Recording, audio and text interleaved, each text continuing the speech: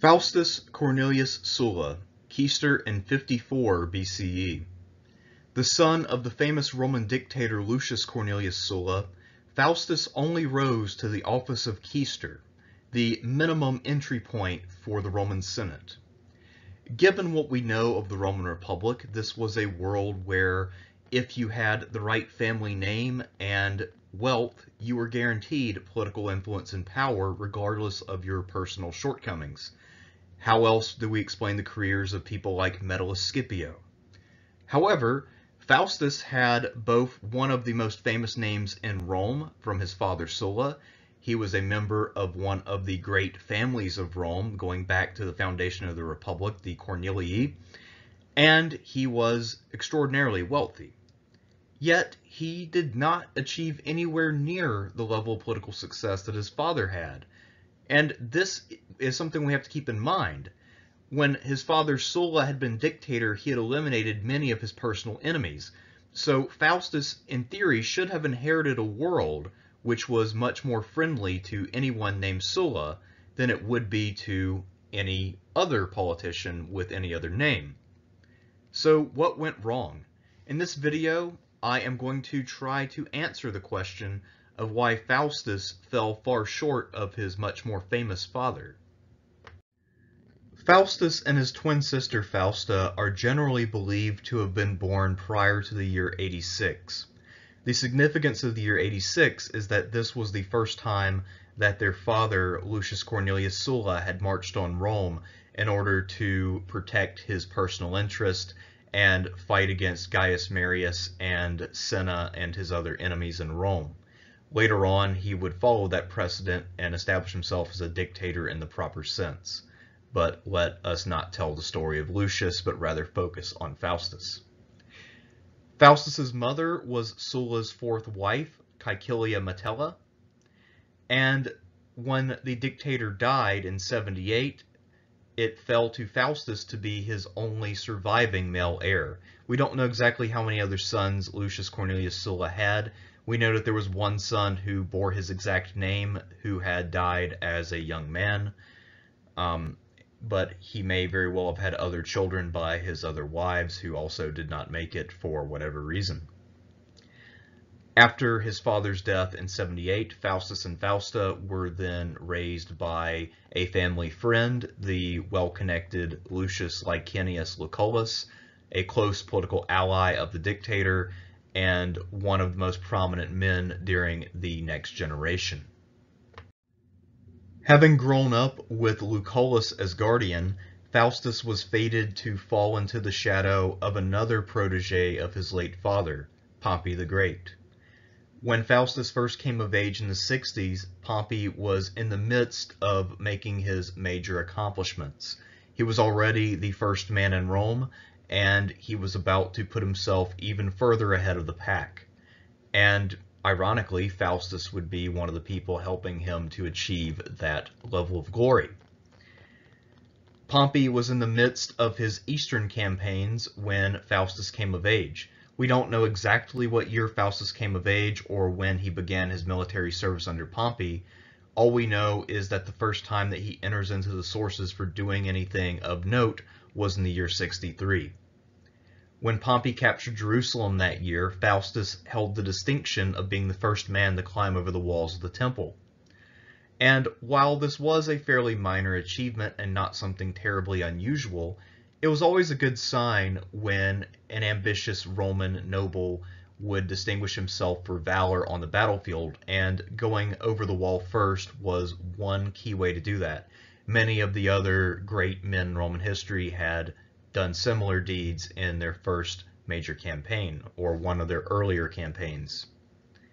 In 59, Faustus then married Pompey's daughter Pompeia, and Pompeia is, so far as we know, the only wife that Faustus ever had. And as the son-in-law of Pompey, Faustus was now duty-bound to try to make his father-in-law more successful, and this might account for why he never tried to claim the mantle of Sulla and more or less let Pompey have it. While Faustus never weaponized his name in such a way as to seize the mantle of the conservative cause in Rome from others, he did definitely want to claim a part of that legacy. And he was well aware, I think, just from his actions, that his main assets in life were his father's name, his inherited political allies, who included Lucullus, Pompey, and many others who were prominently placed, and his wealth. In the year 60, after having returned from the East at long last, Faustus sponsored gladiatorial games in Rome to honor his father. The real meaning of such games for an ambitious young man like Faustus was to remind everyone of his father, not that they needed too much reminding, and also to introduce himself to them formally as the son and heir of Sulla. In 56, Faustus issued coinage in honor of Sulla and Pompey. By this point, of course, Pompey was already his father-in-law, so Faustus was not only claiming to be related to Sulla, the best man of the last generation, but also to Pompey, the most prominent man at that time in the 50s. So Faustus was always trying to emphasize his connections to people who were better known and to make sure that people were aware of his existence and his connections to more important figures in Rome, which was probably a pretty wise political strategy for a young man trying to make his name and make sure that people knew who he was. Romans, at least Romans of the elite senatorial class, judged themselves and each other on the offices and honors that they had held within the Senate. This is what determined rank, precedence, and importance. This is how you added to your family's general prestige. And we find that Faustus's CV is a little bit weak. By the year 57, he had been elected as an augur. This was a pretty solid achievement, except that as a patrician, it was kind of expected that he would be elected to some religious office or other, whether it was as a pontiff or an augur. Not really that big of a deal, but again, good to have. In 54, he was elected as a quaestor, and it was only then, or possibly after the conclusion of his office, that he was officially admitted to the Senate. And if you look at the cursus honorum, it was possible for a patrician to hold the office of quaestor as young as the age of 28, whereas a plebeian would have to wait until the age of 30. Well, this is a little odd for Faustus because he would have been around 32 or so if we think that he was born in the year 86. So he was 4 years later than the minimum age. So that is a bit curious. Most likely because he was quaestor in 54, he had to serve abroad as a pro-quaestor in 53. And this meant that he was not in Rome during the tumult which surrounded the death of Clodius, the famous orator and street gang leader. In the year 52, after the destruction that Clodius's outraged followers wrought on Rome, the Senate commissioned Faustus to rebuild the Curia Hostilia, which had been one of the buildings that had been burned down or destroyed during the rioting following Clodius's death. Part of the reason why Faustus got this commission is that he was really rich, and his father had a personal connection with the Curia Hostilia since he had been the last person to really renovate or make changes to that structure. So he embarked upon a project of rebuilding, and as an honor to him, the Senate let the building be renamed as the Curia Cornelia. However, soon thereafter, within about a decade or so, we'd see that there is a civil war between the Pompeians and Caesarians. Of course, Julius Caesar and his grandnephew Augustus win, and they inherited the mantle of Marius, who'd been an opponent of the dictator Sulla, and because of that, they decided to rename the structure yet again, and it became the Curia Julia to honor their family. So Faustus's building legacy was very short-lived. But it was a real thing, and had history gone a little differently, he would have gone down as at least one of the many builders of Rome.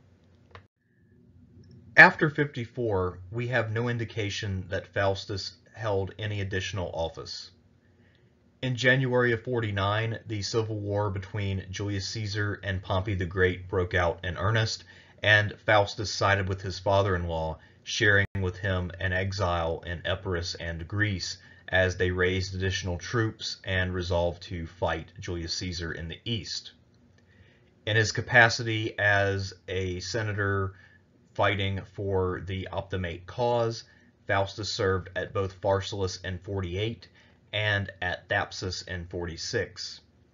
Following the defeat at Thapsus, which is in North Africa, Faustus was traveling with the senior general Lucius Cornelius and trying to escape to Spain, where Pompeian forces were being raised, but the pair of them happened to be captured by one of Caesar's lieutenants, Publius Sittius. Of all of Caesar's generals, Publius Sittius is one of the most poorly attested. He is described as a mercenary, and that is very odd since most of the other generals were low-ranking aristocrats of some kind or other. At any rate, though, when Sittius captured the pair of Afranius and Faustus, he chose to kill Faustus immediately for reasons that are unclear. I have to guess what the reason was, and I think that it had to do with Sittius maybe being the descendant of one of Sulla the Dictator's many victims. But it's hard to say. Perhaps while he was Quaestor or pro-Quaestor, or maybe even in some private capacity of business, Faustus had wronged Publius Sittius in some way, and Sittius was exacting his revenge. At any rate, it's not clear why Sittius was so opposed to Faustus, but clearly there was some kind of bad blood there, and Sittius made good his opportunity to get rid of someone he hated. At the start of this video, I posed the question as to whether or not Faustus Cornelius Sulla was an underachiever, and I'd like to revisit that idea. A patrician was able to hold the office of Quaestor as early as the age of 28, but Faustus was at least 32 when he held the office in 54. It makes sense for Faustus to follow the requirements of the cursus honorum that his father had laid down, and to do so stringently. But he should have been able to win more offices by the year 49, when he would have been at least 37 years old. In fact, by the age of 37, as a patrician, he would have been eligible for the praetorship. So why did he not achieve more than he did? Was he simply unambitious? Apolitical? Was he younger than we think? Was the assumption that he was already alive in 86 false, and perhaps he was not born until a bit later? Was there blowback against his father's prescriptions and dictatorship that we're not aware of, which fell more heavily upon the man bearing the name Sulla than it did upon his actual functionaries, such as Pompey and Lucullus? It's really hard to say. And unfortunately, we don't quite have enough information to truly answer the question. However, I think that any of these explanations could be part of why Faustus Cornelius Sulla fell so far short of his father's expectations, or I guess the expectations his father would have had he lived long enough to really see his son reach adulthood. Another interesting thing that we know about Faustus is that he was a connoisseur and grower of some of the best wine in all of Rome. The most famous vintage of Roman wine was Falernian, and Faustus grew so much of it that there was even a sub-variety called Faustian Salernian named after him. He happened to own the central slopes of Mount Falernus, and he was the person who was producing the best version of Rome's most popular kind of wine. So maybe he was not all that politically successful, and maybe he was unambitious, but perhaps he was more interested in other things, and in those areas of life he found a kind of gratification and purpose that politics didn't give him. But again, we don't know. And since the Romans would have judged him based solely on his achievements and the honors that he had been given publicly, we have to conclude that by the standards of his own day, he was not a successful man, and he let down his family.